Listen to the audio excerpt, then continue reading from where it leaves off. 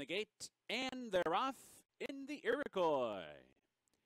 Toward the outside, Flameaway bounced out on top, but the Tabulator is flashing speed, and Smart Remark is there too. Flameaway backs off to be third toward the inside. Mo Diddley stuck a little bit wide into the clubhouse turn. So up top, it is Smart Remark out to set the pace. Very keen while doing so. Strides out to lead by a length. The Tabulator is running in second by 2.5.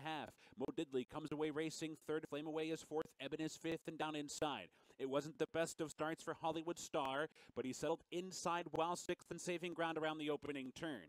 10 City remains in the clear, racing in seventh, just ahead of Big Jemmy, who's now eighth.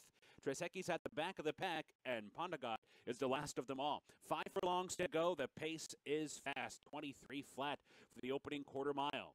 And Smart Remark continues to show the way, a little bit more settled while doing so. Right there to the outside is the Tabulator racing in second. Mo Diddley is perched out 3 wide past a half-mile pole in third.